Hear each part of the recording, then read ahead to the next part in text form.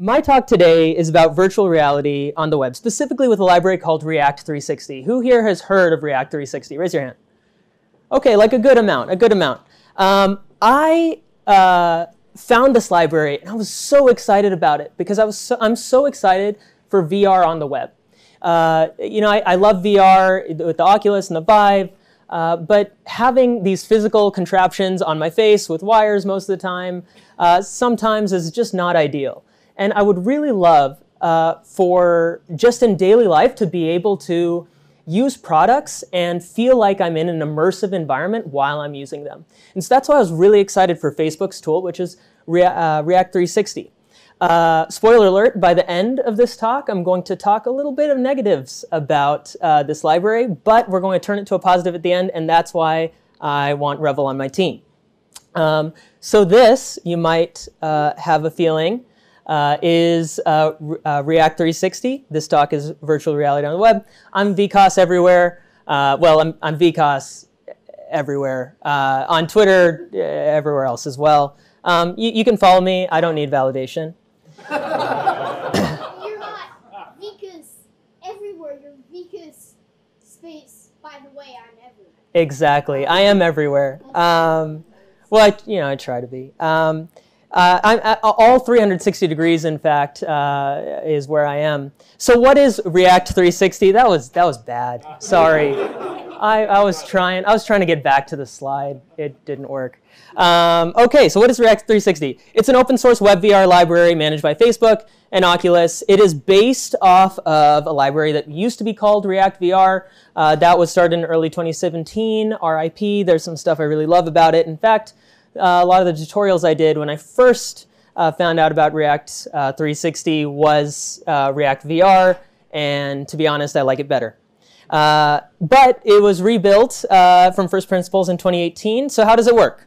It's built on React Native, so if you've used React Native or are a mobile developer, a lot of this stuff will be familiar to you. Revel, everything. You've just used everything, haven't you? Okay. So it works on mobile, web, VR devices. It's built using Oculus's VR UI and 3JS. I'm curious, how popular is 3JS in this room? Okay.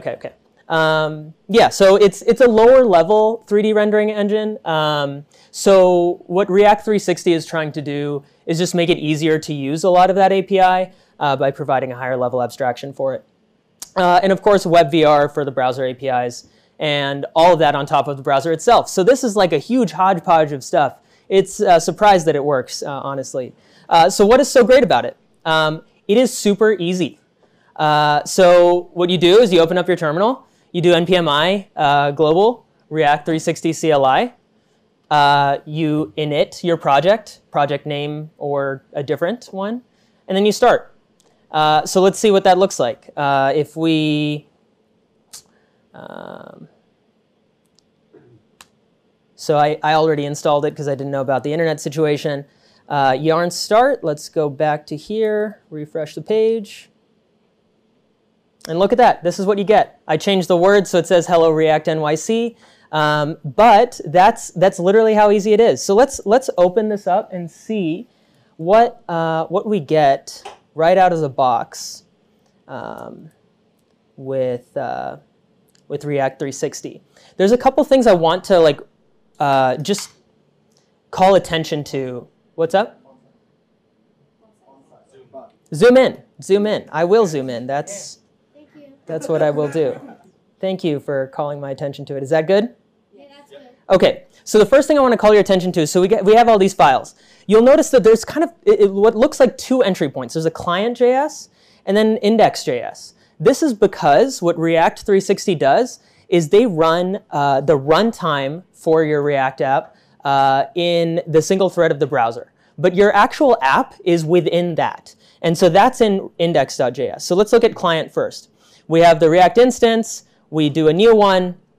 And then there's two things. So we render a surface, which creates a root. Those of you who are familiar with React DOM, that'll look kind of familiar to you. And then we could, this is optional, set a background. We don't have to do that. But that is where we get our cool, spacey thing. So We bring that back. Oh, I did. There we go. And then we init. That's it. And then from index.js, this is just a sample component. It looks just like React. That's how wonderful this is. You export a class. Sample init is what I call this. There's views. Views are kind of like divs. That's really the only way you have to think about it. You can pass styles in line. So there's a style sheet in React 360. And then text. Text can only have text as child components. Makes it pretty easy to remember. So I said hello React NYC. Maybe I want to say hello NBC Universal. And there it is. That's how easy it is. So that's what you get right out the box. There's also a static assets folder. That's where you save the assets that you want. For example, the 360 image. Okay, so let's go back to this. Okay.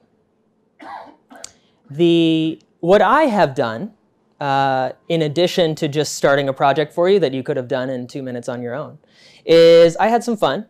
And I found this Creative Commons image online. It's very beautiful, I think.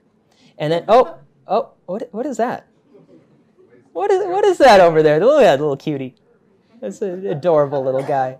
Adorable little guy. Yeah, that's Super Smash Brothers. Kirby's, whatever it's called. I am not great at objects, so I couldn't figure out how to get that stupid little invisible part of the leaves gone. If someone's good at this stuff, let me know.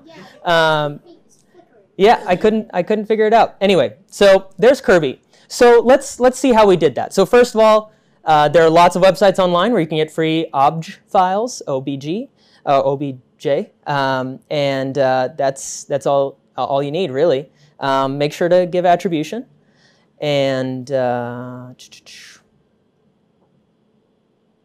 all we did was in index, we imported Kirby stage is what I called it, and Kirby.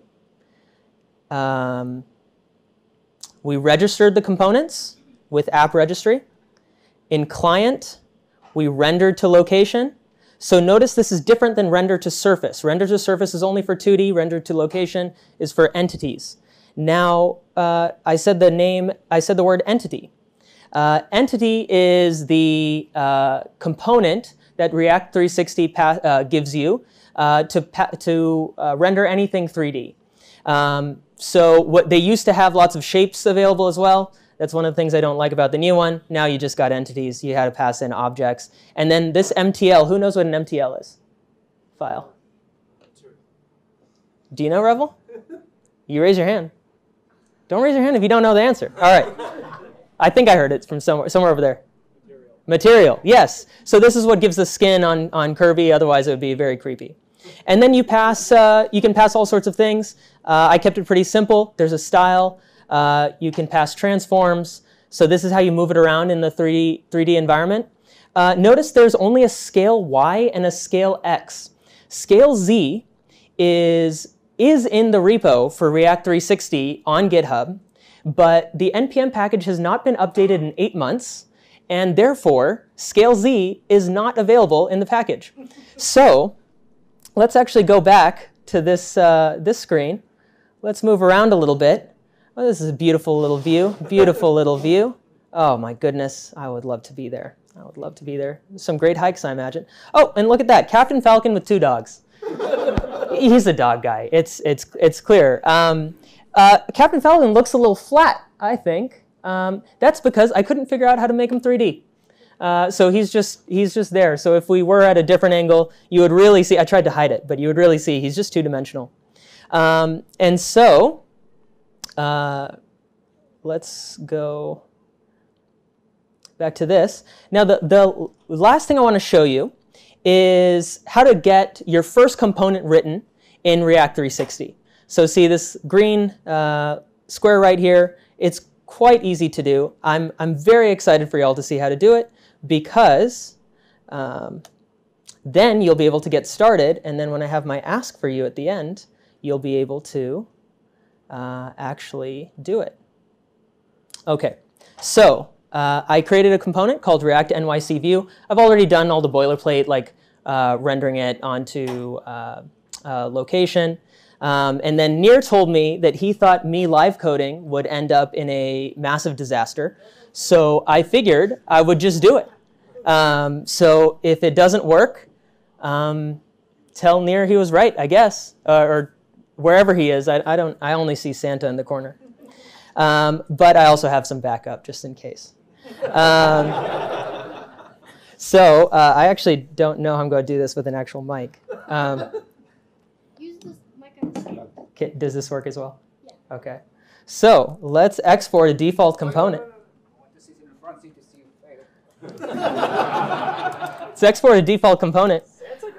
We're going to, I know, he's on the naughty list this year. Now I'm actually all stressed out. Oh my gosh, my heart's beating. I can't do this. Oh my gosh, I'm export default, React NYC view, extends React component. Okay, we're going to render some stuff. Oh, not that. We're going to return.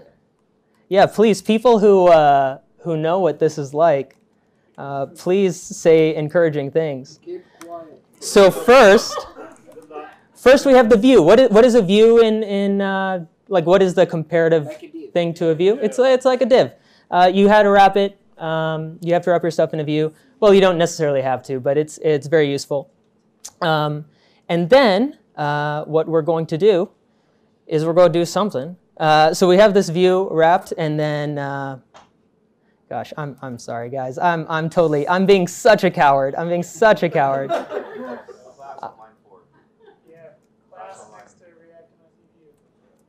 One sec. Line 4, export default, class.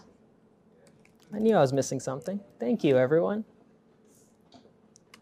So I have a nested view. It has a width of 200. It has a height of 200. It has a background color of green. And we're doing a little transform just to move it to where I want it.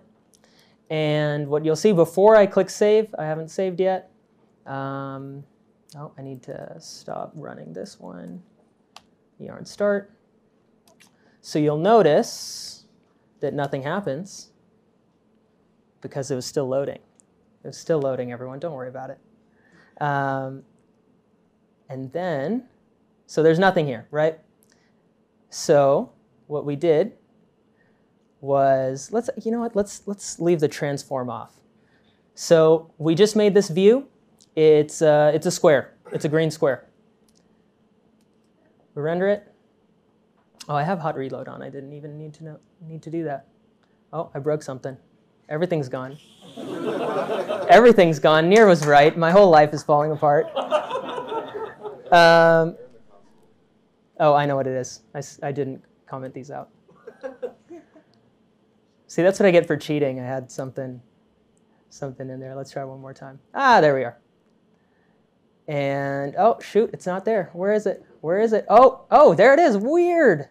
Weird. Well, that's because, yeah, I didn't have the transform. There you go. Getting the punchline out from under my feet. That is because I sent it to, wait, Doggo, not Doggo. Where is React NYC view? I said get default location. That is 000. And so therefore, it's just going to be right under you in this weird little vertical thing. So what we need to do is put those transforms back on. We're rotating X, and then we're translating it, meaning moving it over. And I have hot reload on. Oh, this is another hot tip. If you add, this is not in the docs. If you put a question mark in hot reload, it'll hot reload for you, so you don't have to refresh nervously like I am. And there it is, right there. So that's how easy that is. And you can get involved too. You can get involved too. I did not create a skip for this, so we're just going to go real quick. Of all the things I hate about this package, so it hasn't been updated in 8 months. That's a problem. There's no scale Z. How are you supposed to make anything 3D in a VR environment if there's no scale in a Z axis? I mean, it's in the GitHub repo, but it's not been published. There are very few primitives. So they did this on purpose. I don't know why. Maybe to make it more professional feeling. But they used to have spheres, cylinders, cubes. Like they had all this cool stuff, and you could just drop it in, and it was called Sphere, and it was fun. But now you have to create your own objects, which is no fun.